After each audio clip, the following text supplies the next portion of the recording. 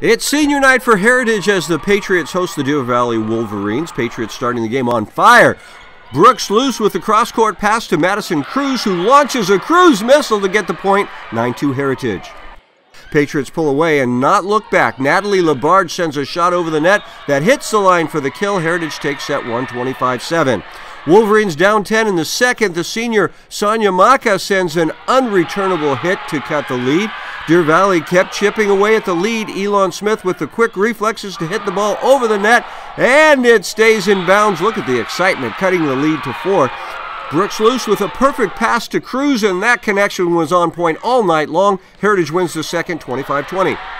Wolverines down 9 in the third, looking for a point, but Chisholm Okafariz solid at the net all night long for Heritage. She puts up the roof there.